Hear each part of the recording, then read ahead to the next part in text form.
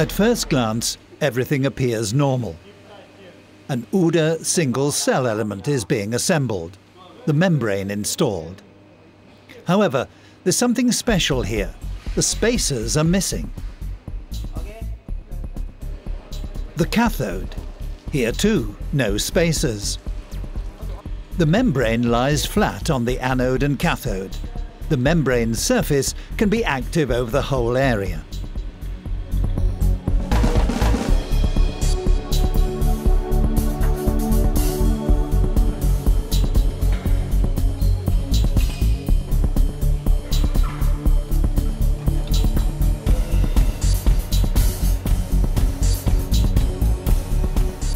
A long development process has finally achieved its aim.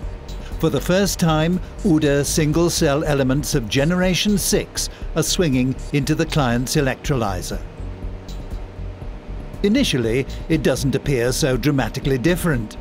They could just as easily be third, fourth or fifth generation elements.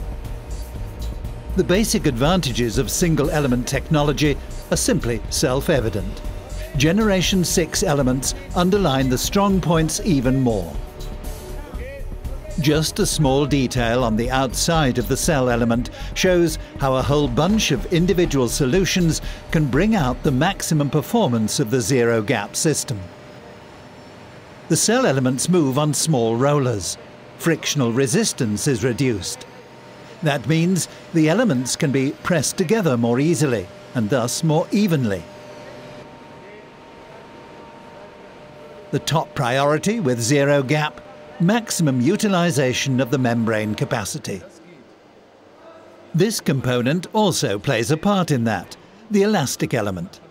Based on a long-standing patent of ThyssenKrupp UDA chlorine engineers, it was developed to production maturity for zero gap.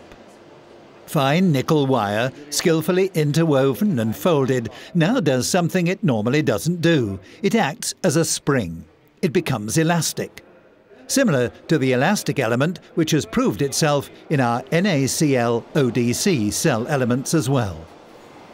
The basic fundamental for even pressure over the whole surface of the membrane, over every square centimetre. With the latest high-performance coating from Industrie de Nora, the cathode, a woven mesh, ensures that cathodic surge voltage is kept to a minimum. Assembly? Simply connect everything.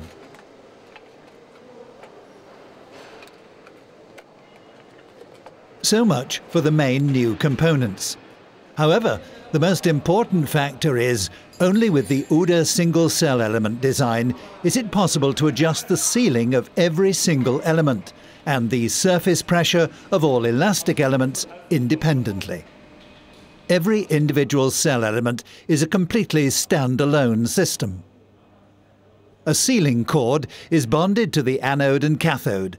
Positioned between the two is a TFM frame gasket and, of course, the membrane.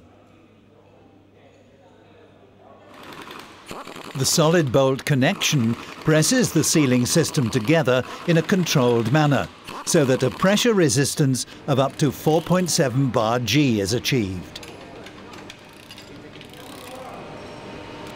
With firmly connected components inside and with secure sealing, the UDA single-cell elements can be calmly lined up in the electrolyzer.